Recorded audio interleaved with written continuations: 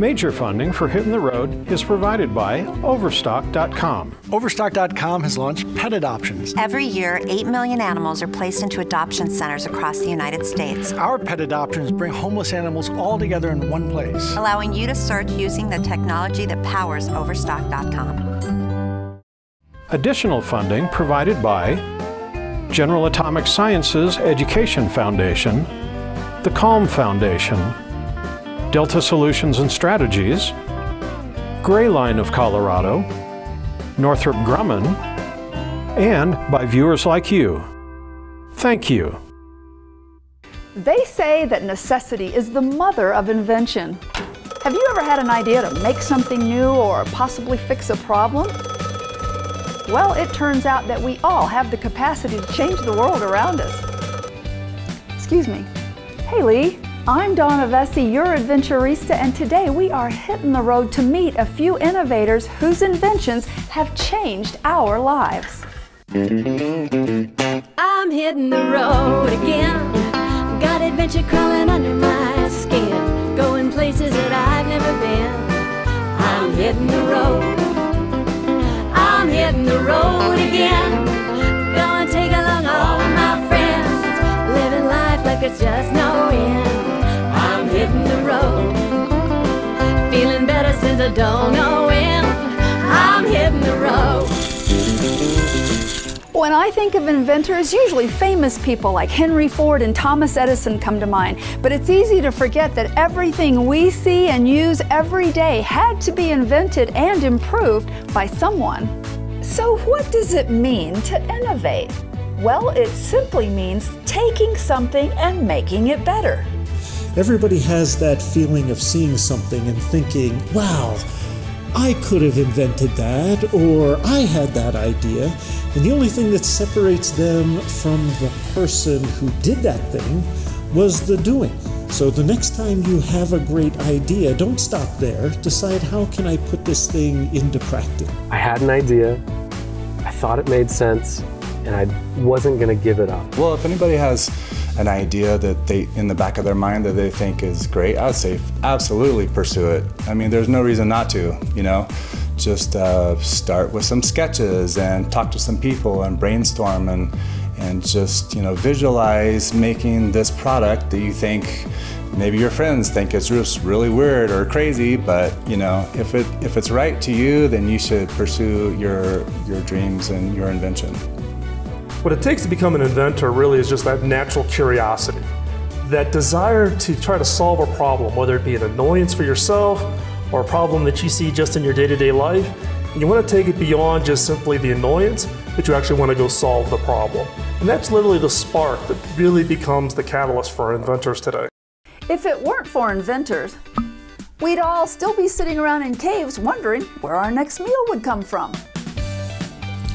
Inspiration can come from anywhere, but for many of us, it's personal. I had the idea for the shoe that grows about 7 years ago. So after college, I wanted to travel. I wanted to see the world a little bit, and lived in Quito, Ecuador, and then Nairobi, Kenya.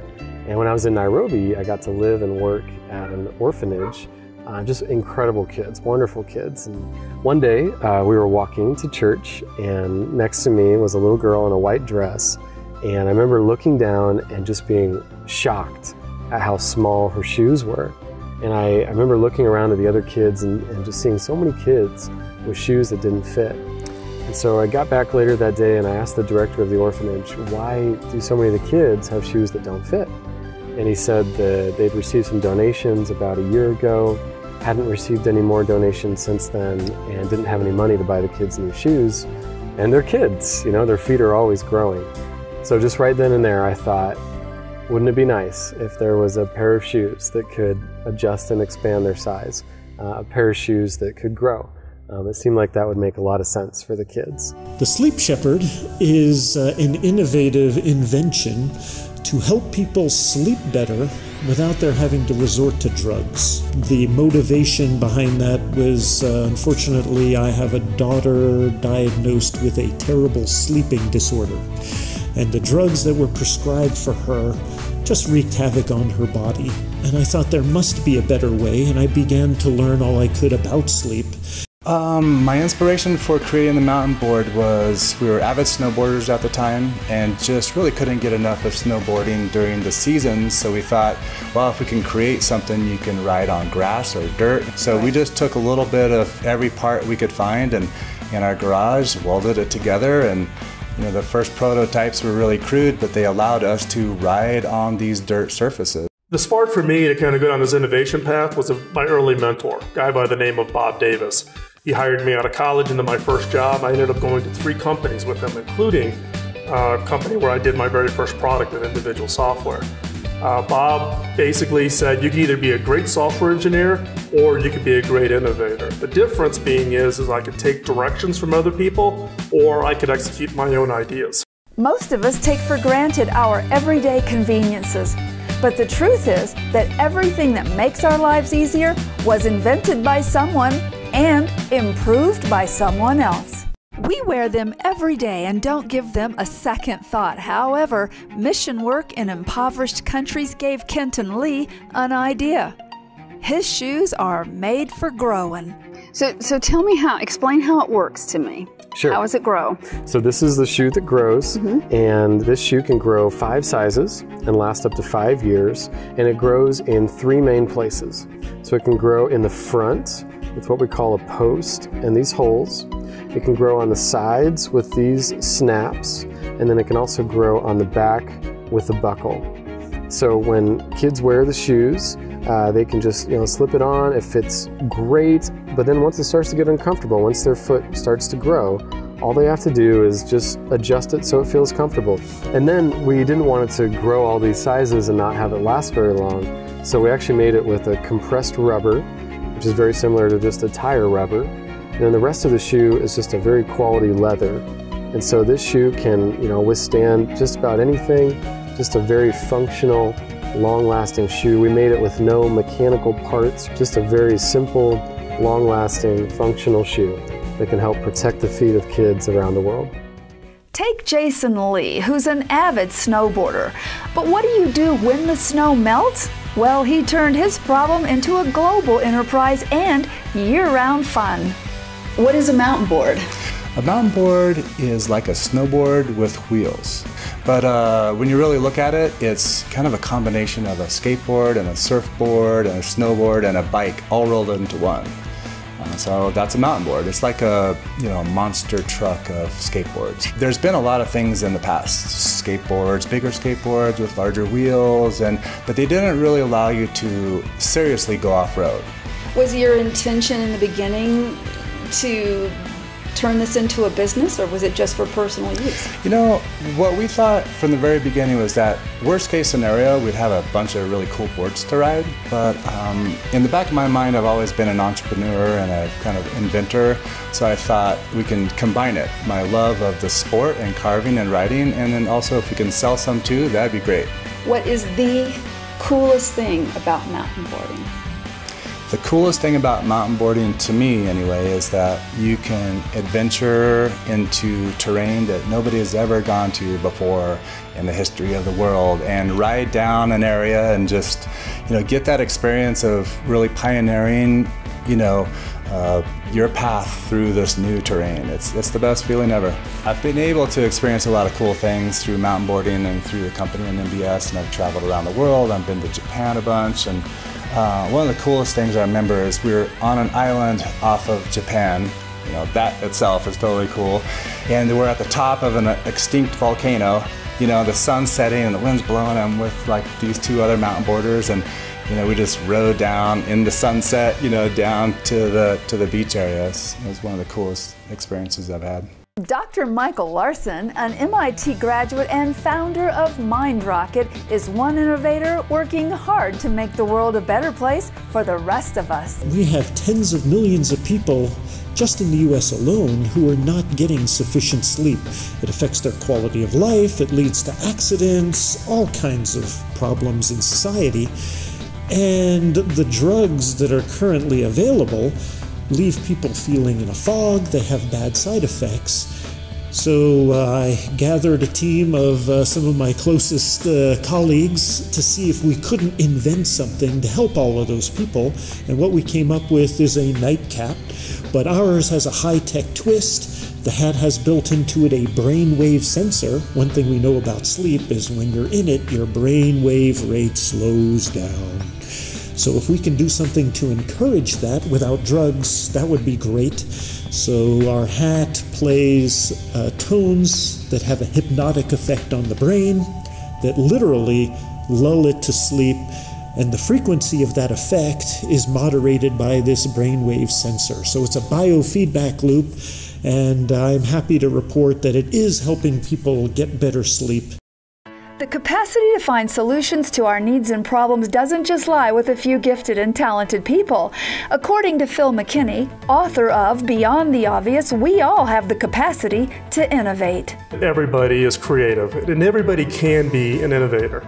The challenge being is that in most cases, people don't think of themselves as being highly creative or as an innovator. It comes from the standpoint of just having never exercised it. It's a skill, though, that we all have.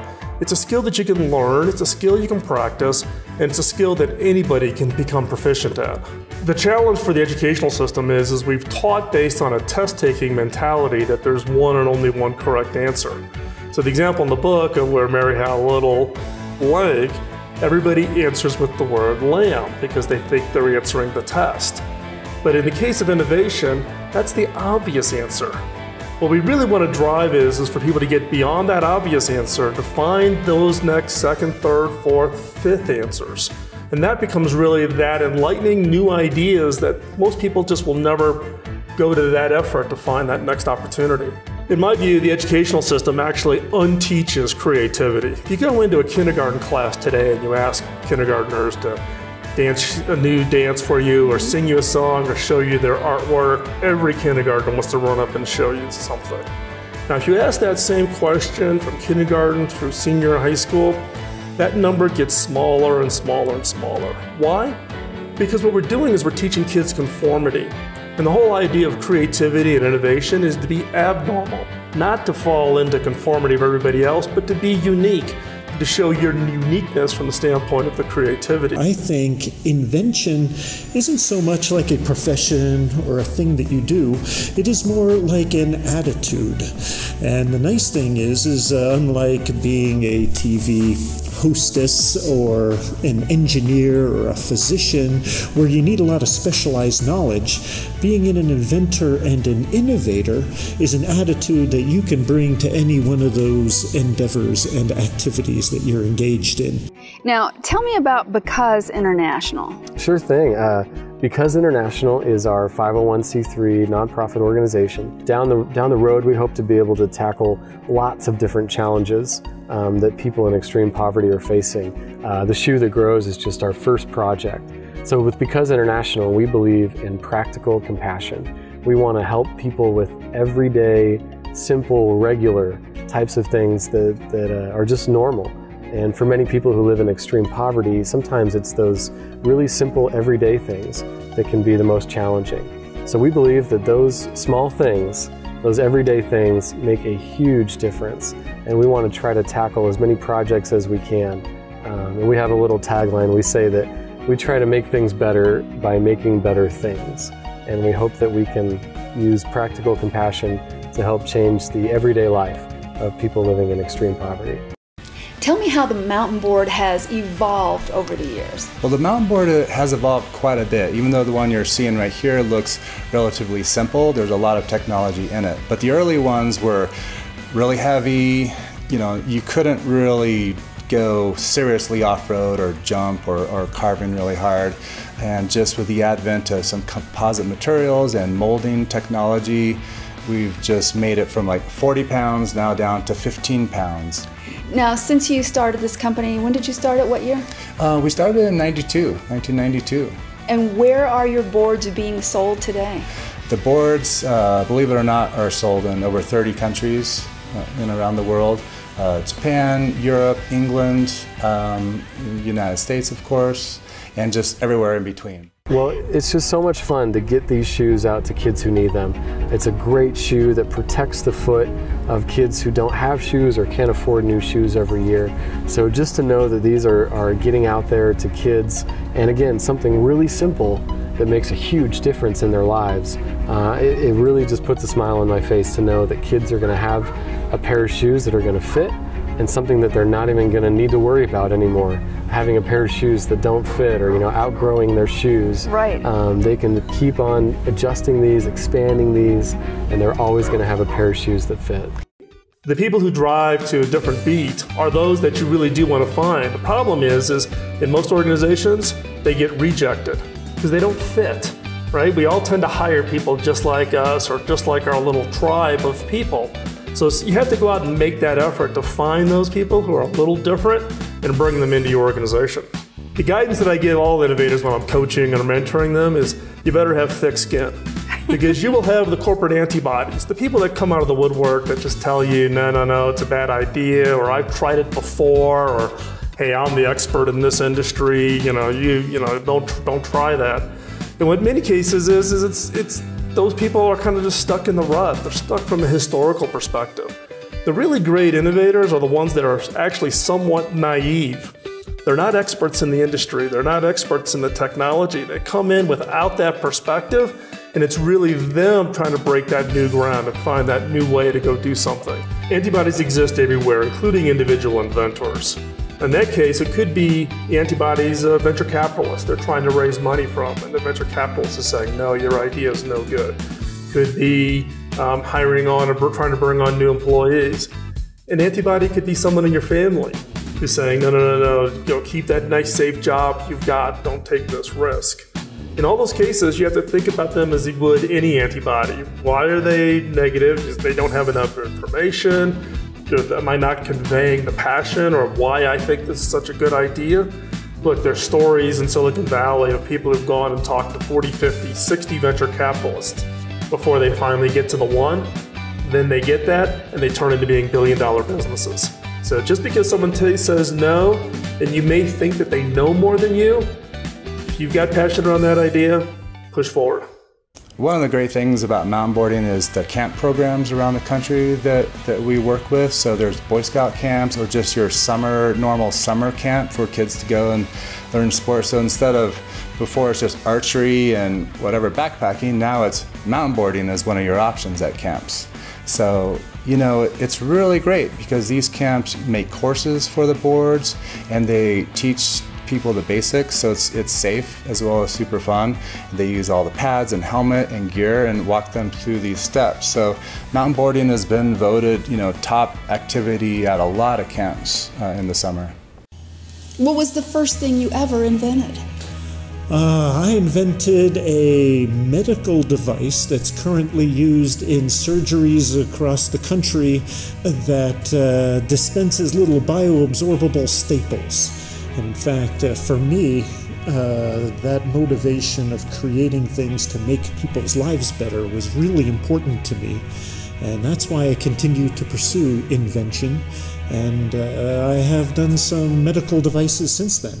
So I've skateboarded since I was a kid and was really into that. And then in junior high, I started racing BMX. So the mountain board, looking back now, is kind of a real nice combination between skateboarding with the board where you can carve and BMX. It's got wheels and you could go over that terrain that you really want to ride all the time. So yeah, this is the result of that, being a skateboarder and a bicyclist. Back when I was a little kid, I was proverbially the kid taking apart the thermostat or taking apart the TV. I drove my parents absolutely crazy. However, my original major in college was architecture, not engineering. I'm a very visual learner. I'm very, graphic and drawing, photography. So that's how I kind of exercised my creative bent.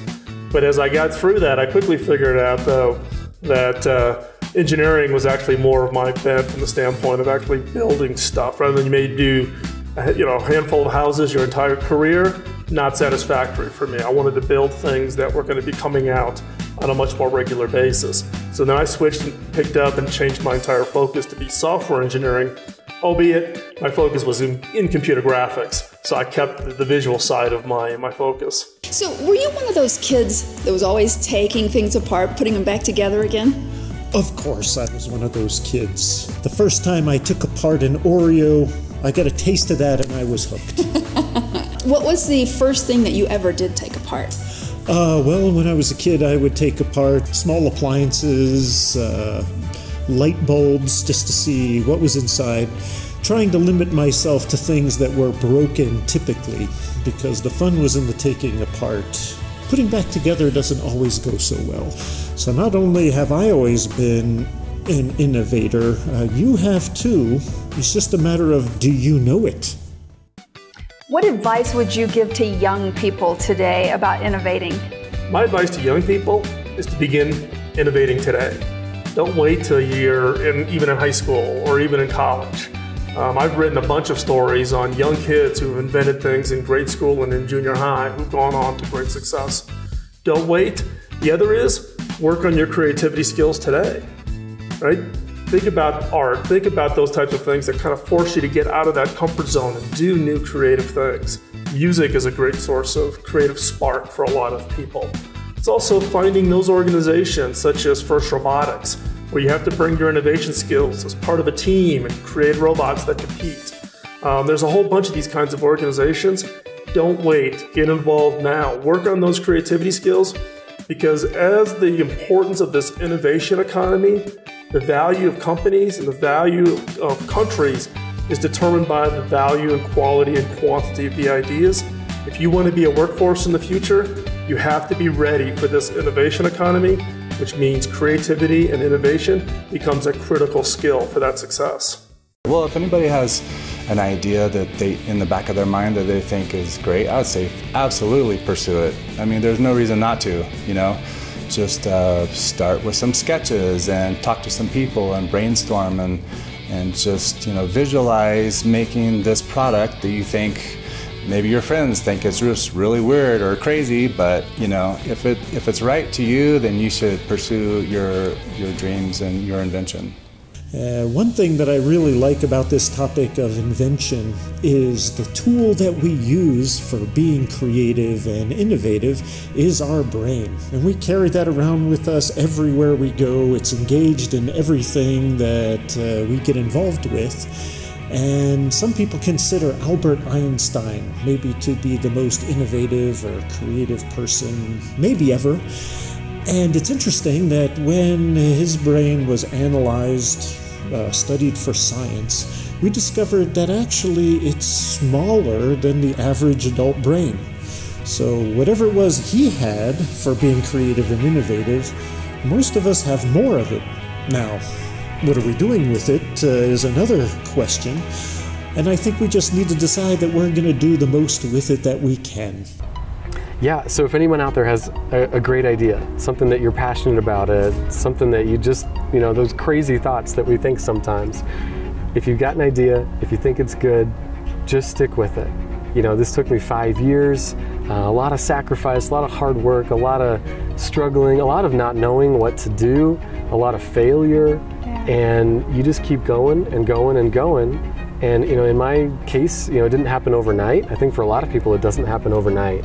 But if you really believe in it, just keep going and good things are going to happen. So I'm not the classic inventor or innovator. I didn't go to, you know, MIT or Harvard, anything like that. But you saw a need. I saw a need. I had an idea. It seemed like it made sense. It seemed like it was a good idea. And, you know, just kept working hard at it. And here we are today.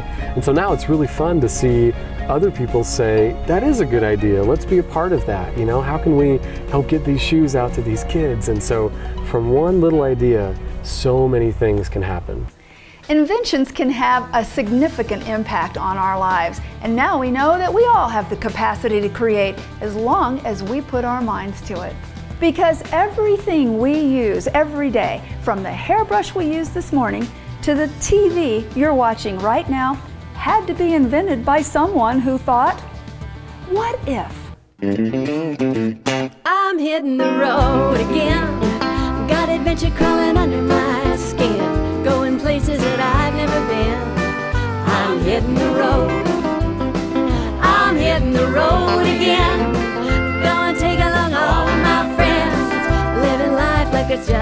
end. I'm hitting the road, feeling better since I don't know when. I'm hitting the road. Major funding for Hitting the Road is provided by Overstock.com. Overstock.com has launched pet adoptions. Every year, 8 million animals are placed into adoption centers across the United States, Our pet adoptions bring homeless animals all together in one place. allowing you to search using the technology that powers Overstock.com. Additional funding provided by General Atomic Sciences Education Foundation, the Calm Foundation, Delta Solutions and Strategies, Gray Line of Colorado, Northrop Grumman, and by viewers like you. Thank you.